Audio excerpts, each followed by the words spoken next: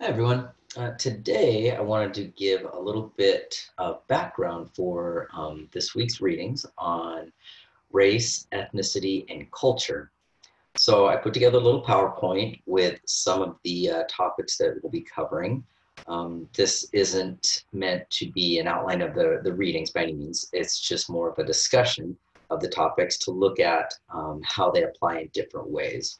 So, let's see if I can share the screen here. Okay.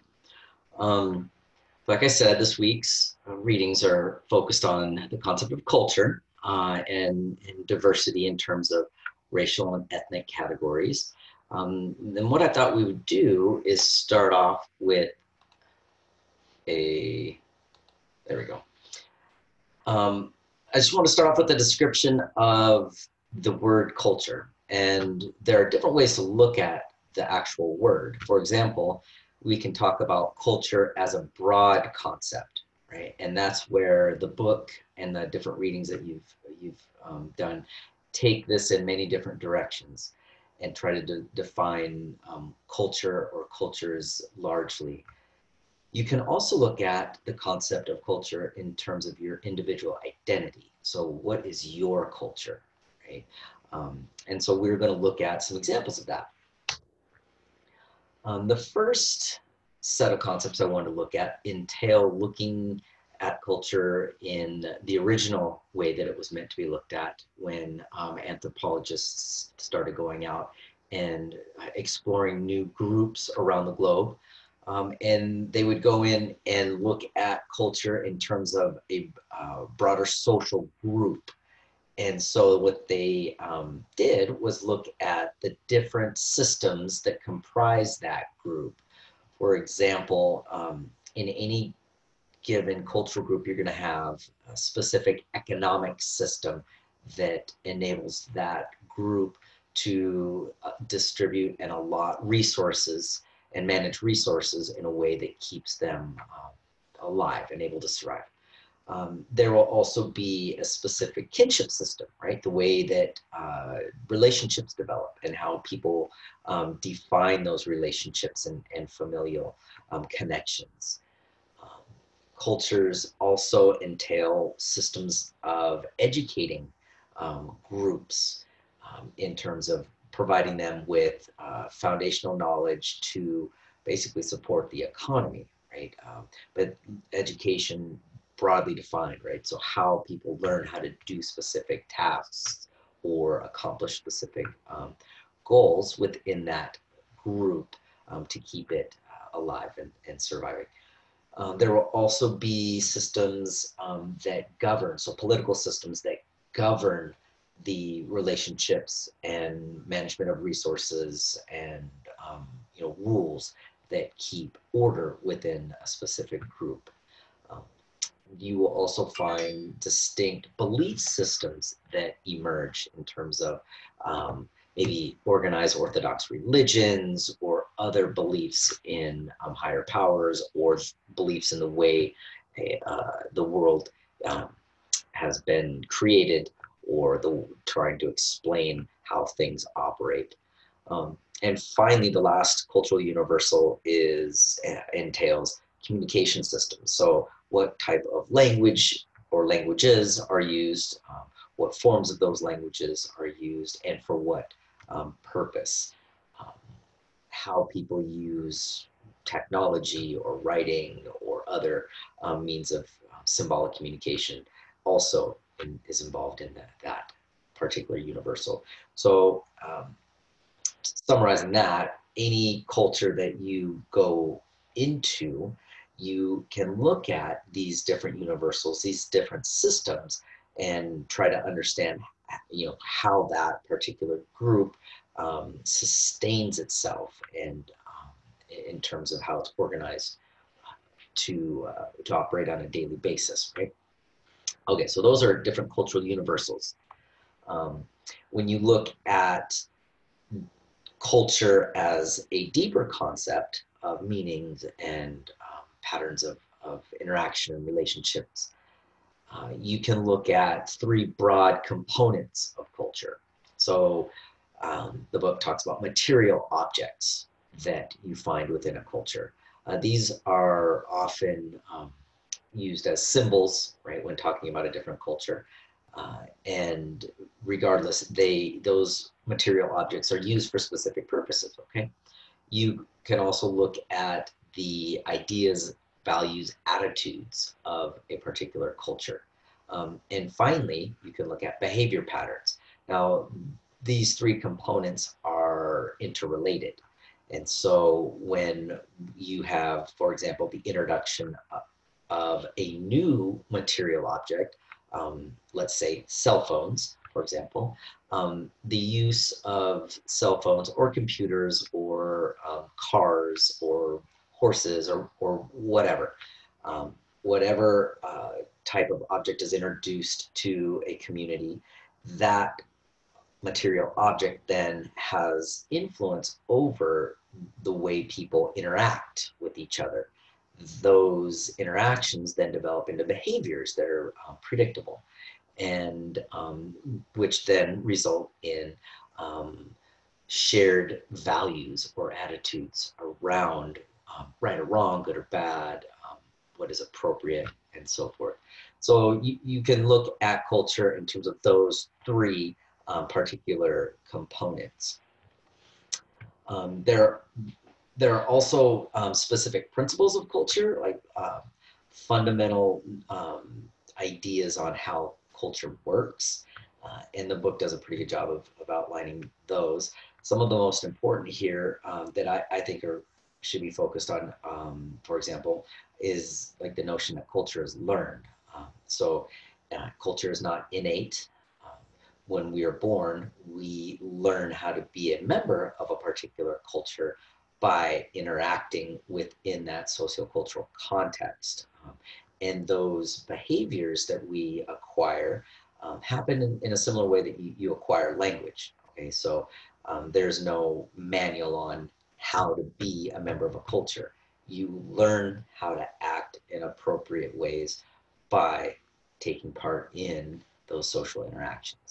The next principle is culture is shared. So people share a culture, meaning they have similar values because those values and attitudes and beliefs and behaviors are constantly negotiated on a daily basis through interactions. And without a shared understanding of how to operate and interact, then you wouldn't have a cohesive group dynamic. The next one is culture varies. So even within a cultural group, you have different subgroups or different ways that those cultural features manifest, right? So there is no monolithic, you know, culture that ever changes, right? So culture is always changing. It's dynamic. It depends on all sorts of different influences and interactions with other groups. And that's the notion of cultural diffusion, of sharing ideas and learning and adapting. And the last principle is culture affects biology. So you want to look at the way that a culture is developed and the way that the behaviors and values are shared, then lead to specific impacts or effects on your physical being. So the picture here is a mosquito, and that's related to the point mentioned in the book about the widespread diffusion of agriculture in Africa, and during the Neolithic turn, when we became more dependent on agriculture, we needed more land for growing crops, and so the need to cut down large areas of forest to cultivate was necessary, and that produced broad areas that would collect water during rainfall, and large standing pools of water were breeding grounds for mosquitoes, which then with the proliferation of mosquitoes, you had more cases of malaria. and as a biological reaction and adaptation to malaria, um, sickle cell anemia formed and developed in populations. And so, which then killed off a lot of people, but individuals who developed not full sickle cell anemia were able to resist the negative effects of malaria. Anyways, you can still trace the impact of that original reaction to malaria and biological adaptation to widespread cases and tracing out sickle cell anemia in specific African American populations.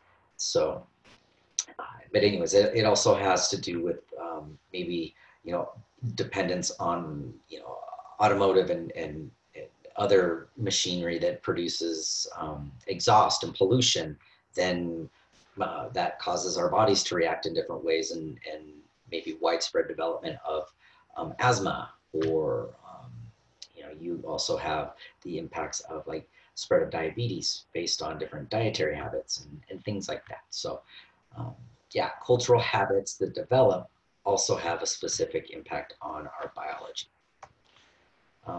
Okay, so in anthropology, we like to look at culture from in various different ways. Okay, we talk about those universals in different systems. We talk about those principles or different components.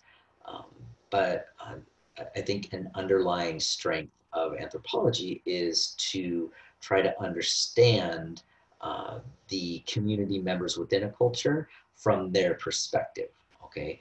And the slide that I have up here shows the theme, a similar theme, right? America, but from different angles. So for the individual with the flag, wrapped around their shoulders, gazing out over what appears to be the Statue of Liberty, you might have more of a nostalgic view of America that entails, being open to immigrants and opportunity and those kind of things.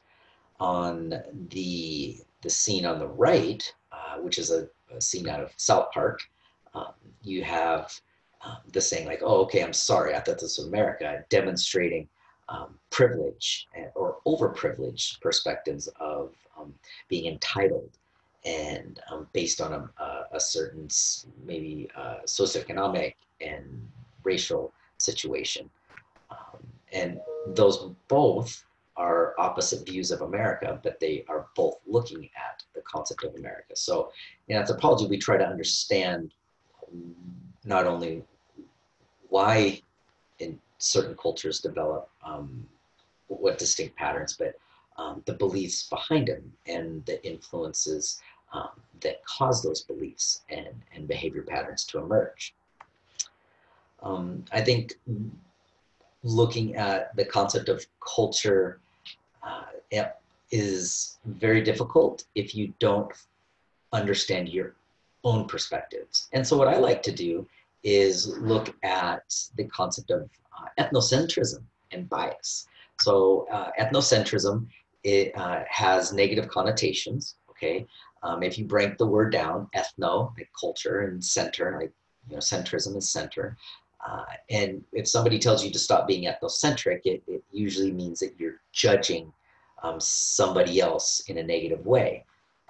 In reality, we all judge others according to our ethnocenter. So you're constantly operating within the world by trying to decode what's happening, but you do that from your own cultural perspective.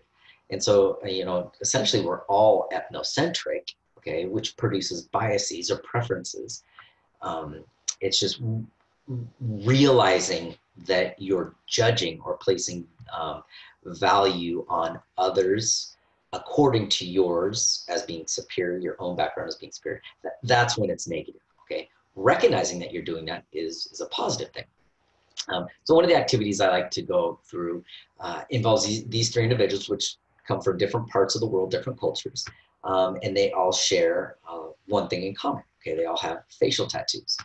Now, when you look at these individuals, I don't know where you are from specifically, but most folks would it immediately be able to identify the individual on the right, right? The blonde guy with the swastikas and skinhead. And there are a lot of symbols that you recognize because they are based on your experience within your culture, right? United States society. And, obviously skinhead and swastikas are a white supremacist way of communicating superiority, racial superiority, and that certain distinct perspectives negatively towards others like minorities. And so we would deem that as being, most people would say that they don't agree with that individual's philosophy. Now, we don't know, right? But it also looks like he might be incarcerated, right? The color of the clothing, the background with the stripes.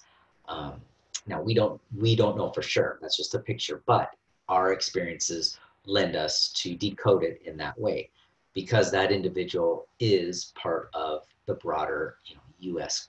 society and American culture, even though you might not align with it.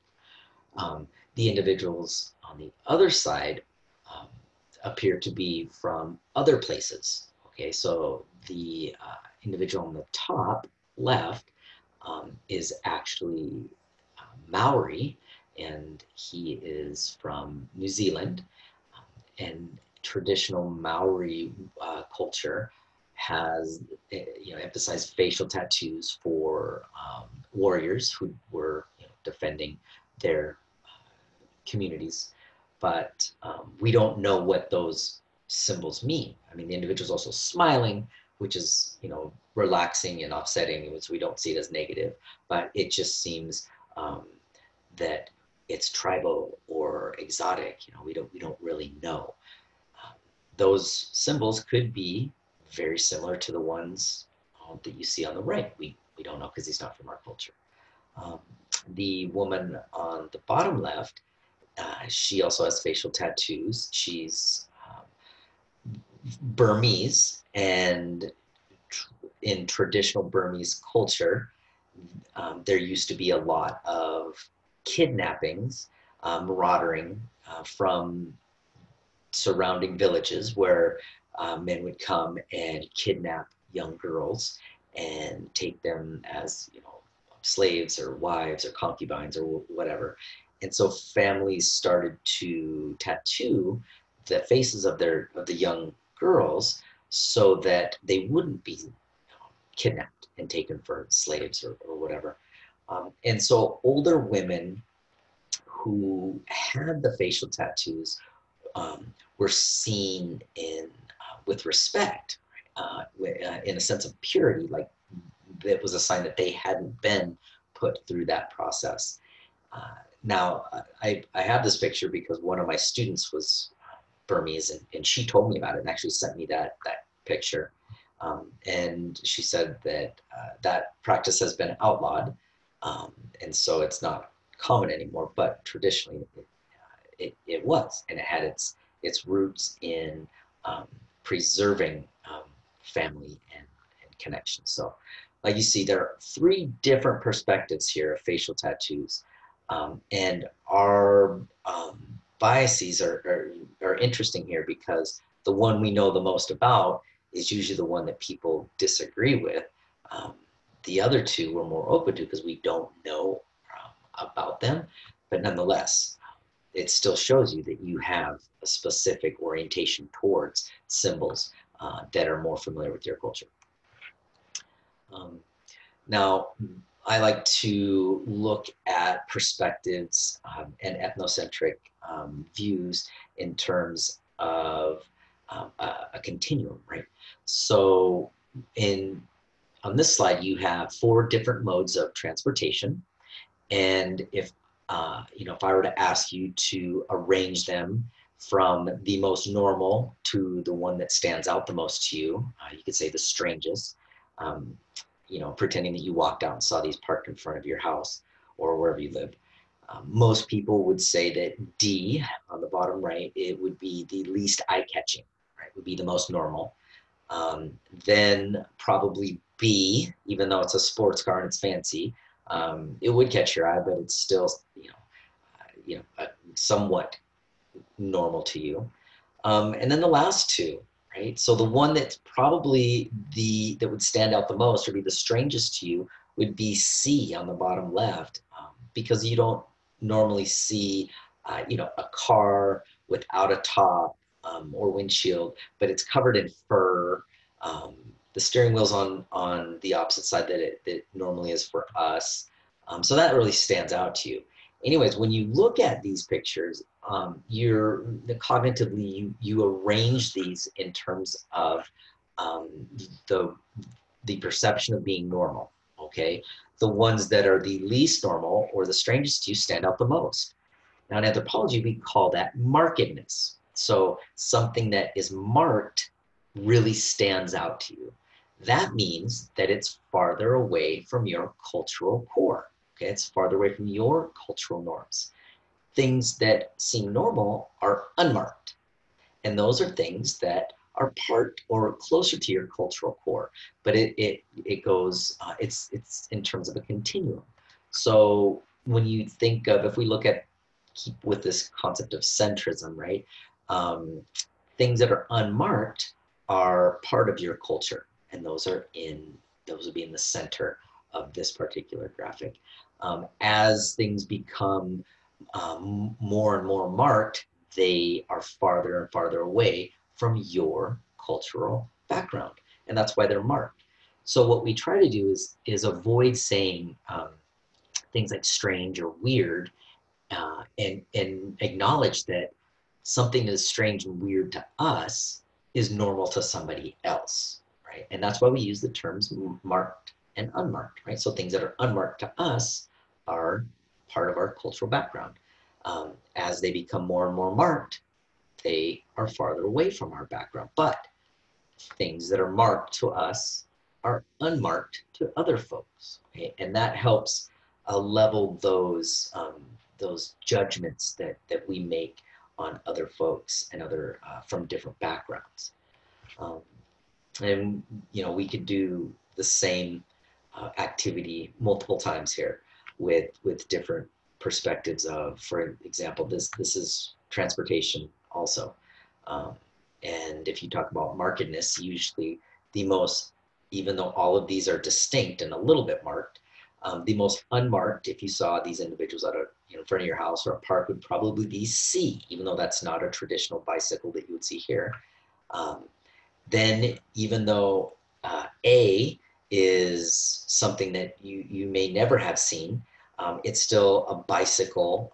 It's actually very creative for shopping purposes, I guess, for transporting your groceries. But that would probably be the next on your, continuum here.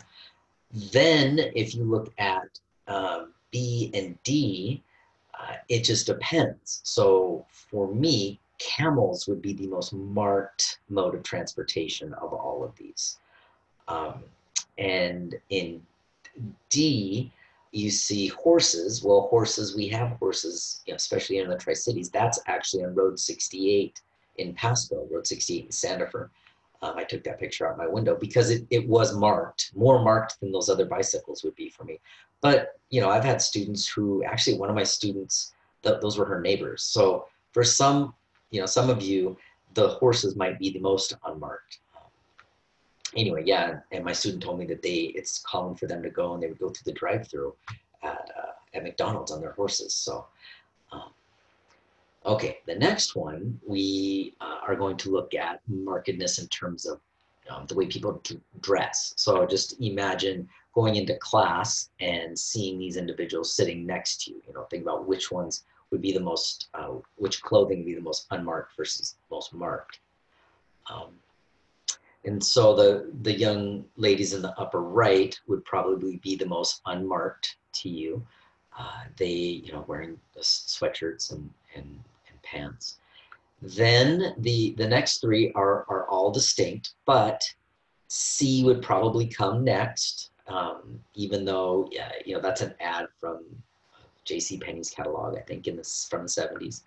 But the bright colors and, longer shirt with no pants, those would definitely stand out as marked, but not as much as probably the other two.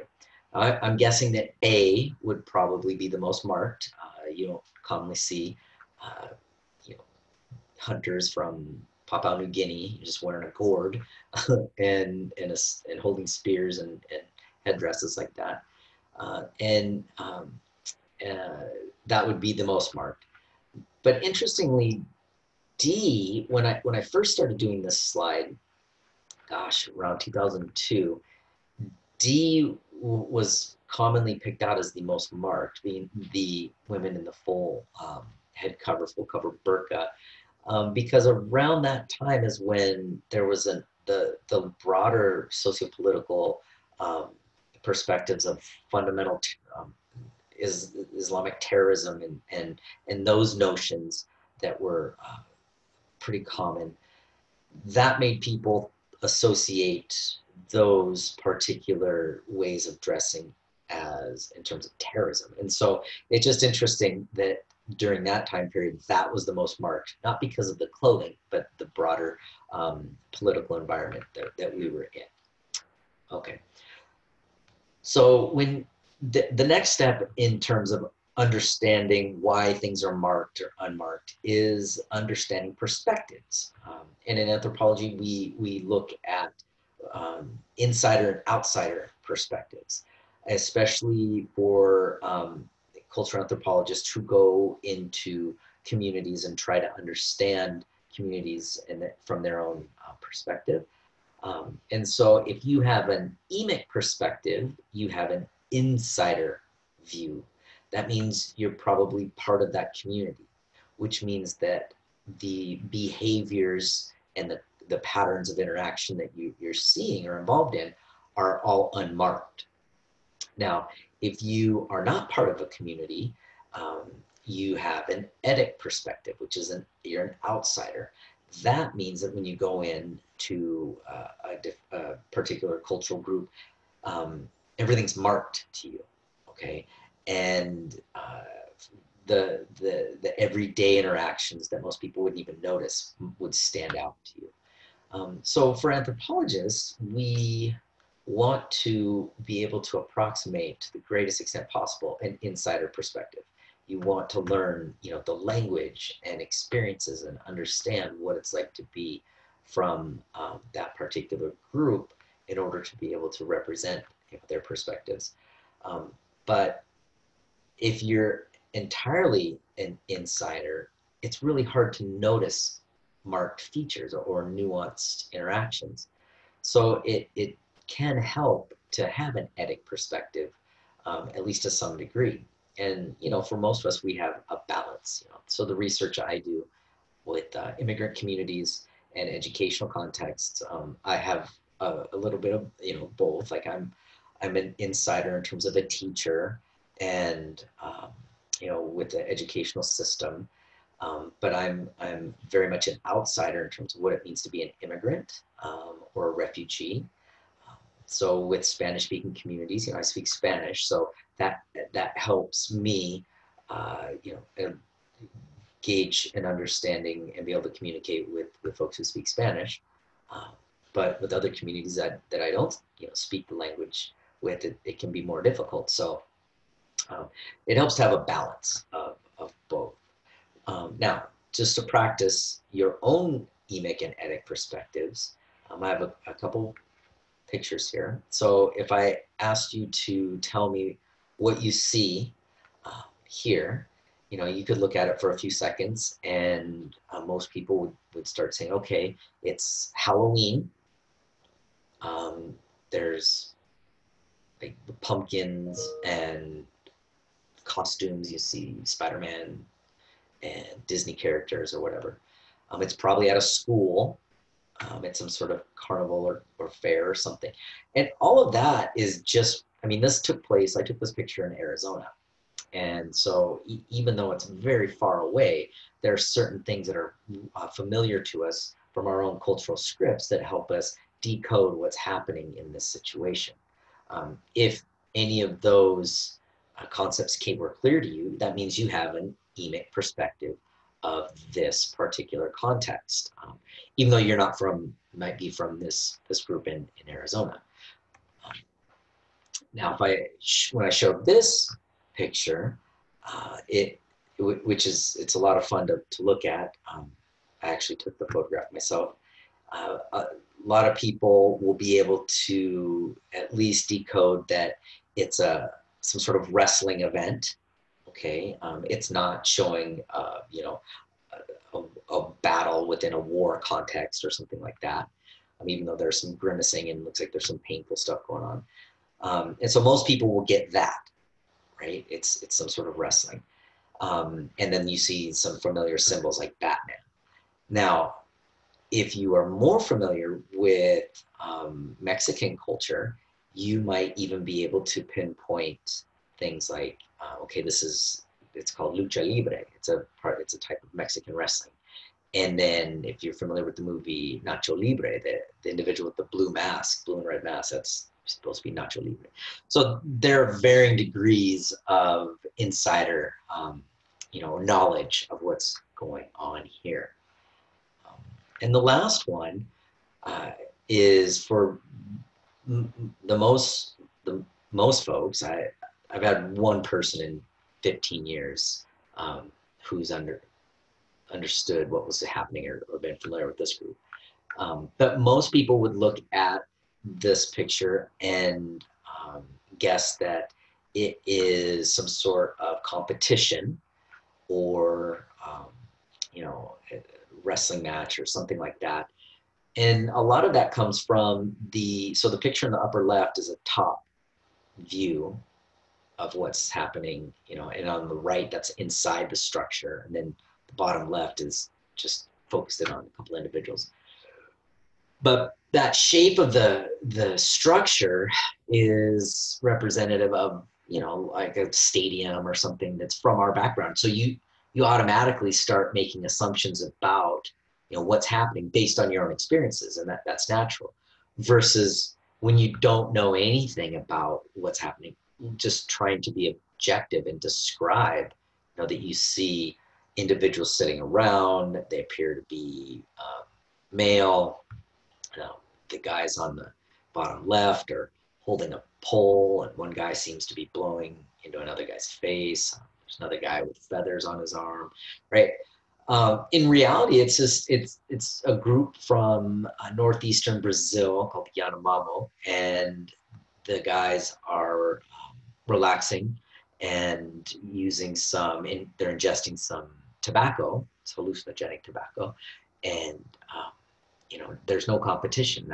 That structure is a round house where they live, and so the idea here is to show something that's very different and marked, so that you can see how your perceptions of your own familiar background, being like competitions or whatever, start causing you to decode and make assumptions about what's happening.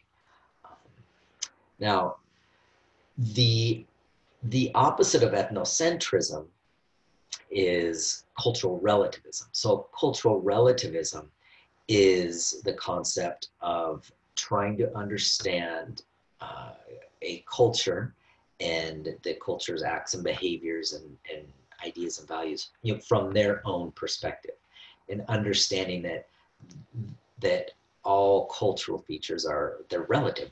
They're equally complex and sophisticated from their own terms. Okay, so understanding the culture from its own terms.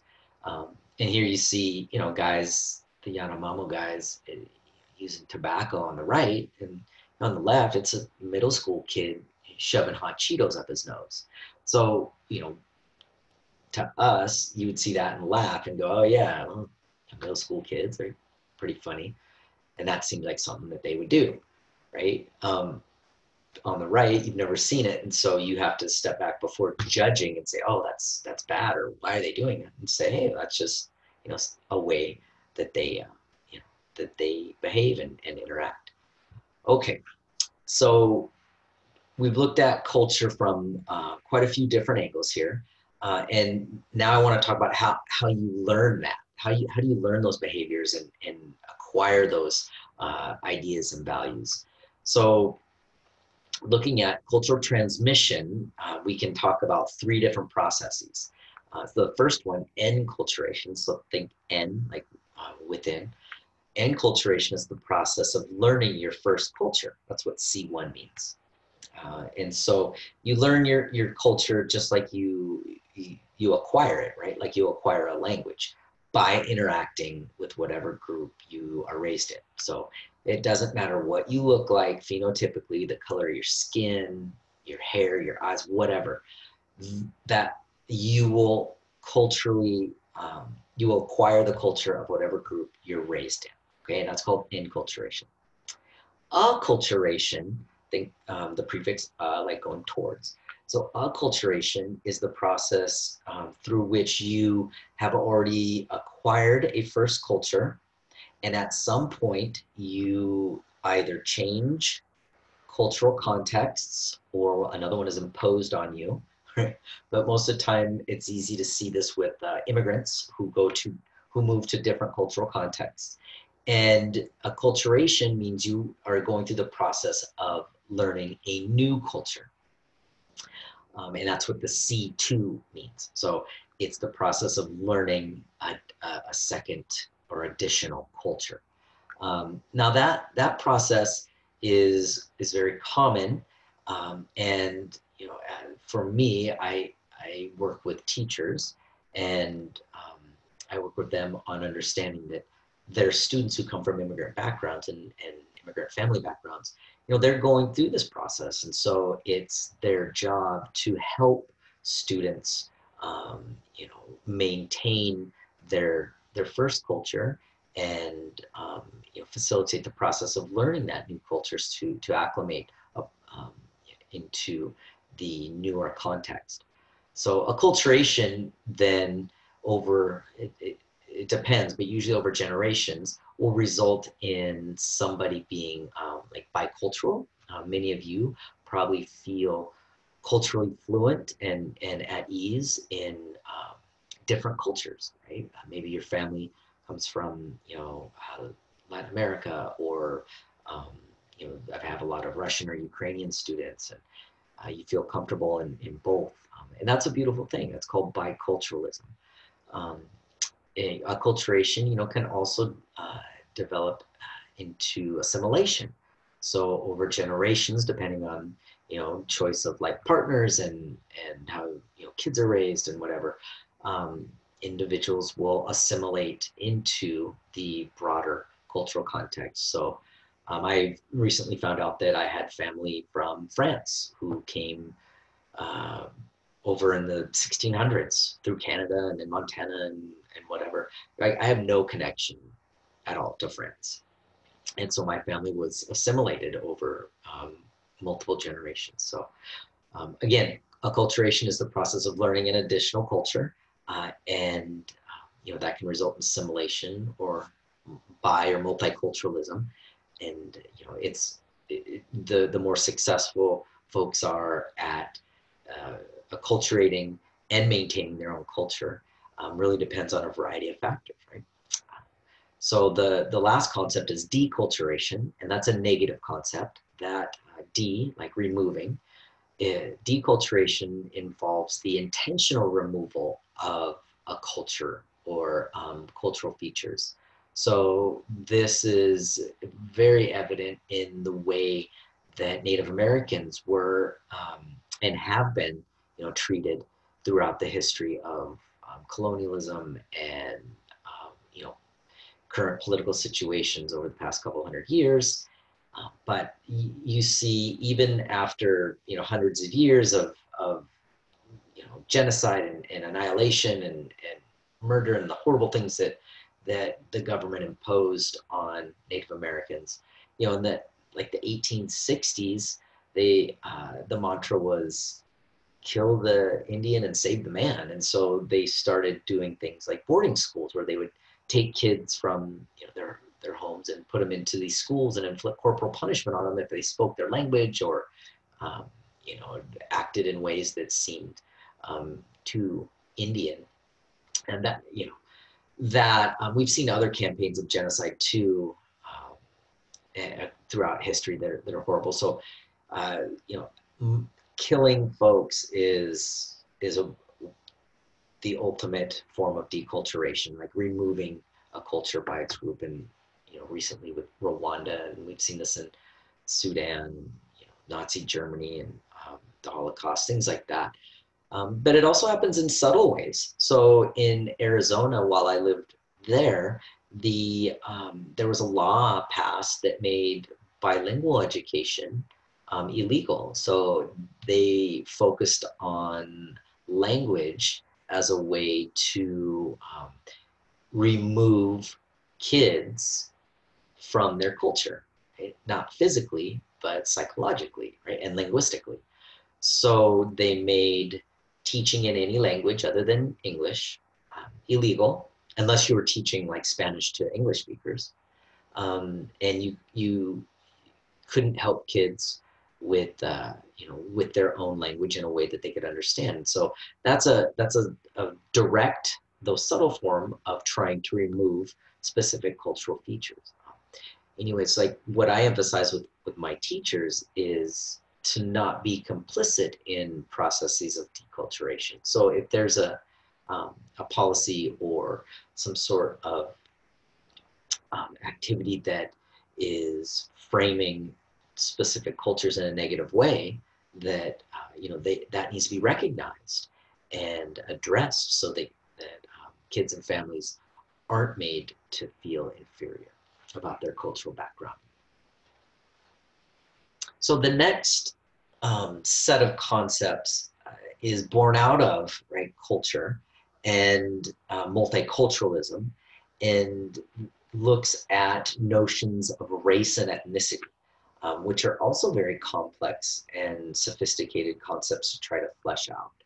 So the first thing that I like to do is ask people, like, what is race, right? So, and how the book talks about it is similar to culture. Like it talks about it in various different ways. Race is something that it was born out of colonialism, and it was a way to basically justify superiority of the colonizers. Okay, and so it's a concept that was used as a political tool to categorize individuals according to their social worth. Okay, and the picture I have up here is of, it's from colonial Mexico, and this was the hierarchy, the racial hierarchy that determined individuals' potential access to power, to socioeconomic opportunities, and land ownership, and so forth. So the very top left would be the superior race, and that was individuals who were born in Spain. So if you were born in Spain and then you came to to Mexico, then you were seen, and this is in the colonial area, you were seen as superior, right? So you had political power, you had wealth, you were seen as automatically being granted access to a variety of different resources. Next would be on the list, just to the right, would be like if your parents were born in Spain and moved to what is now Mexico, and then the child from those individuals would be next on the list, right? So, and so on and so forth. Then you have, like, if your grandparents are born in Spain, and you know, or one person was born in Spain, one was born in Mexico, and until you get into mixing with someone with, maybe has a child with an African slave, or a slave of African descent, or of Indian descent, or all the way down, those different combinations down to the very bottom of the social hierarchy would have been the indigenous communities, right? And so while this example highlights just what was going on in Mexico, this was very common throughout the colonial era. And there are a lot of really good videos on, the process of defining race and how it was used to justify European superiority, how it then was, proven scientifically, which was false, but they tried to use science as a way to say that, there are different species of humans, and, who was superior over the others. But what this did was really develop an ingrained hierarchy within societies that has had unfolding effects over the past 500 years, that we still see today. Um, and so it's interesting. I mean, now we're in a census year, so it's interesting to look at different definitions of race, and how even when you try to define it, it still doesn't make sense. So speaking of the census, this is from the government census page. And if you look in the middle part of that, you can see it says the racial categories included in the census questionnaire generally reflect a social definition of race recognized in this country, and not an attempt to define race biologically, anthropologically, or genetically. In addition, it is recognized that the categories of the race item include racial and national origin or sociocultural groups. People may choose to report more than one race to indicate their racial mixture, such as American Indian and white. People who identify their origin as Hispanic, Latino, or Spanish may be of any race. So that's very confusing. Okay, so if you read that and then you try to fill out the census questionnaire, you're still left wondering what you should put.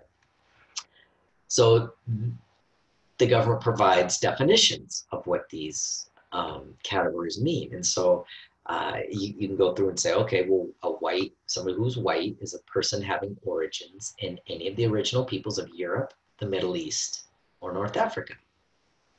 I mean, there are a lot of tan folks in the Middle East and North Africa, but they're still considered white.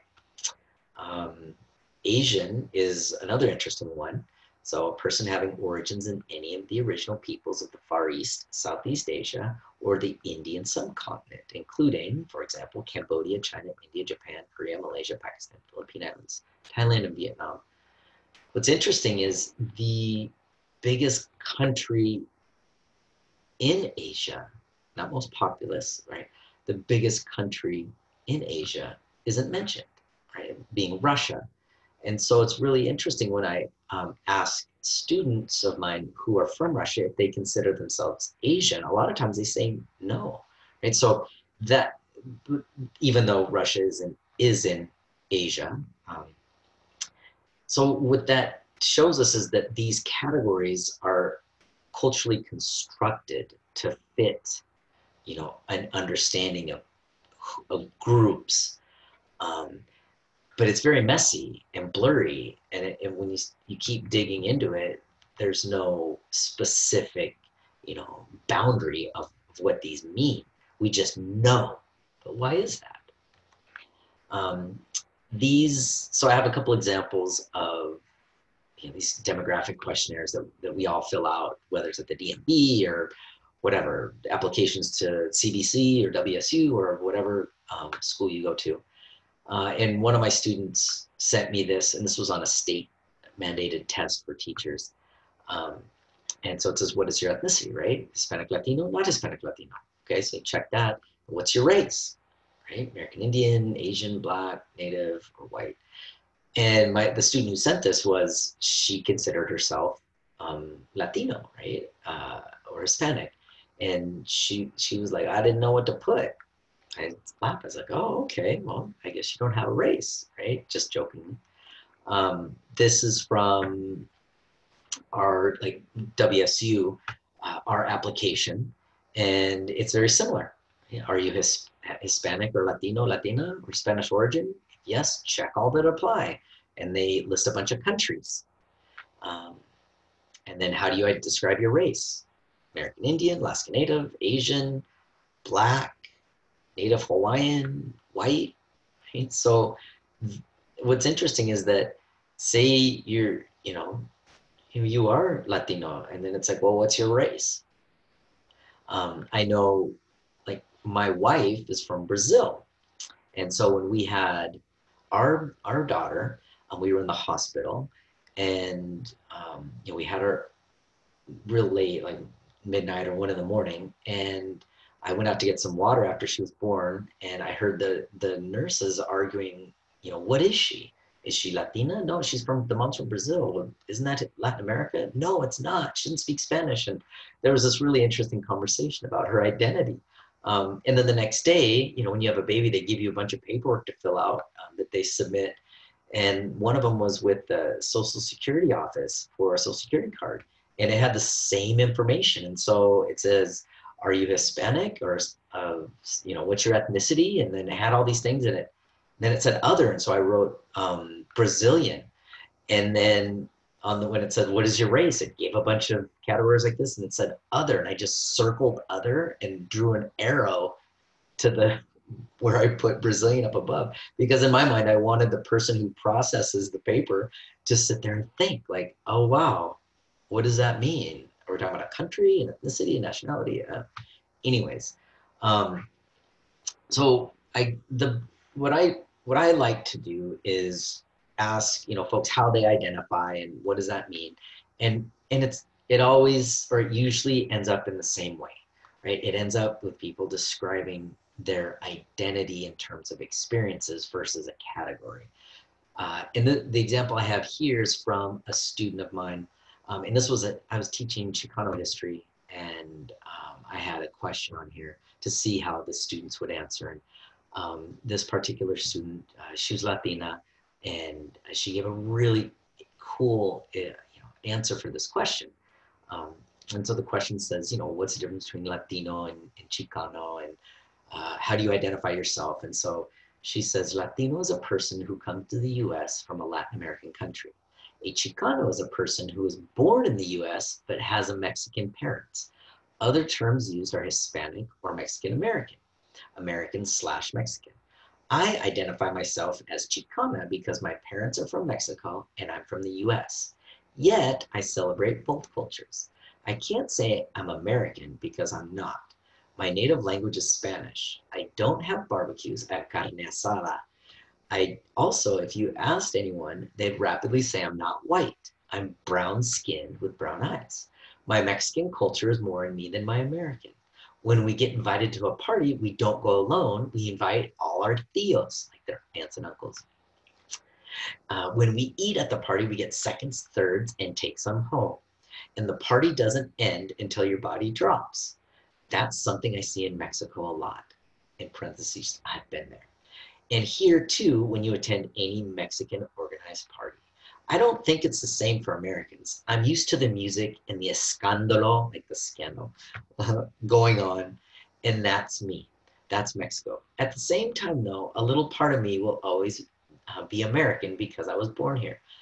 This is a beautiful example of how somebody rationalizes their ethnicity and identity, right? So she started off with these academic descriptions and definitions, and then even to the point where she says she's Chicana and she celebrates both cultures, but then her narrative really unfolds into her experiences of identifying with Mexican communities and culture and music and the language, and that's essentially the way we want to look at someone's identity, right? Like, you aren't a category, you are the accumulation of your experiences, and this is a way for that you can see how somebody processes those. But there are other ways that racial terms are used in ways that can be, beneficial or hurtful. This particular slide comes from a candidate that was running for Congress, I believe in Tennessee, and who identified with a white supremacist background and was playing off of President Trump's "Make America Great Again," with "Make America White Again." And so here it shows that a racial category is used to leverage power and superiority and oppression, right? The notion of whiteness is also used in other ways too. So the clip that I have here, we're not going to watch it, although I encourage you to, comes from there's a film that was put on by MTV called White People, or hashtag White People. And it looks at the experiences of folks who come from what's deemed a white background, and how, you know, their identities and experiences have, in some ways, privileged, you know, their current position. In other ways, you know, they've developed certain perspectives towards others. But it's a really cool way to look at the concept of whiteness, right? And I think when you start talking about racial categories, you know, the reason why I enjoy teaching this class is so we can have that conversation that it's not bad to be whatever category, right? And being from a white background doesn't mean that you're a bad person. It means that it's good to look at historical trajectories and the way that, you know, your experiences may have been, you know, facilitated based on racial, you know, equities or inequities, I should say, on a broader scale. And so it's fun to talk about, you know, why these things emerge, and not to be defensive, but to, you know, to look deeper at what whiteness means, and on the other side of it, what it means to not come from a white background, and what it means to be perceived in certain ways according to racial stereotypes. And those are conversations that need to be had. I mean, people shy away from them and get defensive, or get aggressive, instead of digging through, you know, how these things have emerged, and different patterns that we can identify, you know, for social justice reasons, to mitigate some of the marginalization that occurs for folks from minority backgrounds. So another way that I think it's beneficial to use categories is to look at how groups broader social trends for specific groups. And again, you know, I'm prefacing this by, I want to say that I understand that these categories, it's messy and not clear and clean cut and well defined, but on a bigger, you know, broader level, using these types of categories can help reveal distinct social inequities, you know. And the way that I do this in my professional context is to look at education, right? So when you look at, say, dropout rates, it's very, you know, troublesome to look at, you know, the higher rates of educational challenges and difficulties that emerge for groups from minority backgrounds, especially Latinos and African Americans and Native Americans. And when you look at educational attainment levels, you also see very stark differences. You know, folks from white backgrounds have a higher, you know, rate of, you know, high school and post-secondary educational attainment. And then when you look at, you know, Blacks and Latinos and Native Americans, it's, you know, it's reason to be concerned, like what's going on to produce these types of trends, right? What are we doing in schools and in the educational system that is not serving communities, minority communities, in a way to promote their, you know, access to higher education? And that really lends itself to understanding you know, poverty rates. So when you look at educational attainment and dropout rates, and you see, you know, Latinos and African Americans and Native Americans facing such challenges, it's the same thing in, when you look at poverty rates. Okay, and so understanding poverty and economic, socioeconomic attainment is a powerful way to look at these other social inequities, you know, incarceration rates, teen pregnancy, and you know, substance abuse and things like that. but why is that? Okay, so looking at categories in that way helps us identify, look, we need to change something. Something needs to be done differently to counter those trends. And one thing that I'm particularly interested in is the way that our education system produces not only college access, right, and college graduates, but then like teachers. So when you look at teachers across the United States, but let's just look at Washington right now. I mean, the majority of teachers come from a white background. Not only a white background, but a white English speaking background. And then a white English speaking background from middle or upper class. So teaching, even though teachers and their personalities may be different, and vary greatly, in general, they're a very homogenous group. So in Washington, 90% of teachers come from a white background. I have the Tri-Cities, statistics listed here, and you can see Pasco has more than normal in terms of teachers from a diverse background, and that's because of we have a really good system of bilingual education here, and Kennewick too, but you still see that, like in Pasco, 75% of the students come from a non-white background. And so you're looking at the majority of students come from a non-white background. The free and reduced lunch rate is usually an index of poverty. So come from a low socioeconomic status background, a non-white background, but yet the teachers who are responsible for helping them through the education system come from a different background than they do. This isn't to say white teachers are bad, and I feel comfortable talking about these things because that's what I do for a living, is train teachers. But the fact is, we need to do a better job of working with teachers on understanding culturally diverse students and linguistically diverse students.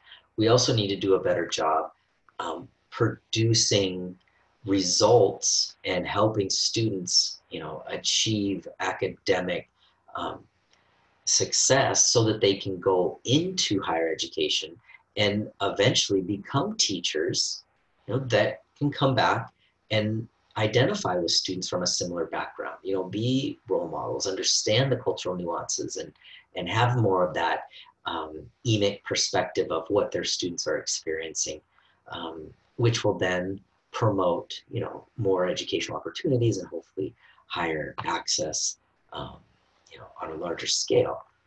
I have similar statistics here for other locations, other districts around Eastern Washington, since a lot of you are probably from the outlying districts too. But it's the same patterns, I mean, look at Wahluke, the Wahluke School District in Mattawa. 89% of the teachers come from a white English-speaking background, and 96%, almost all the students come from a minority background. And so when you think about what are those students seeing on an everyday basis, and then on the other side, the teachers, even though I believe that the majority of teachers have really positive and good intentions, not understanding the students can cause difficulties, right, in engaging them and helping them learn. So, and actually, Luke I just pointed out because of the statistics, but they've been involved with some really innovative approaches to working with diverse students and families, like doing widespread home visits and a lot of really proactive things, because they recognize the need to help teachers identify with students and families and their background. So that's something really, really positive that I want to congratulate the Wahluke School District on. Okay, so the point of today's discussion wasn't to give you definitions and to point out facts so much as it was to show you how difficult and complex, concepts like culture and race and ethnicity are, especially when you look at how they play out on the ground, on the everyday. So I hope that will give you a better understanding you know, how we're trying to approach these concepts. But even more so, I hope that, you know, it'll give you an understanding of, you know, looking at yourself and your own identity and your own cultural preferences as a way to understand others, right? And to say that others do things differently because they come from a different background. And that you, the things that you do and the way that you interact is because of your background. It's not superior. It's just, you know, it's different, right? Um, okay.